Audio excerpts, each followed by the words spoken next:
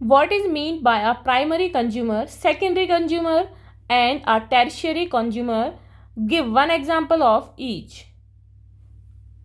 Solution is herbivores that feed on plants are called primary consumers. Example, insects.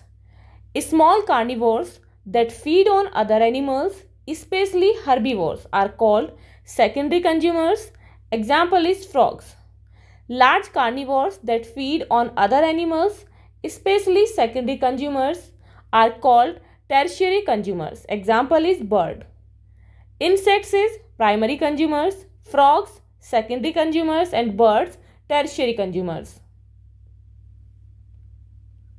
For more such videos, please subscribe our channel and press the bell icon for the latest notifications. Thank you.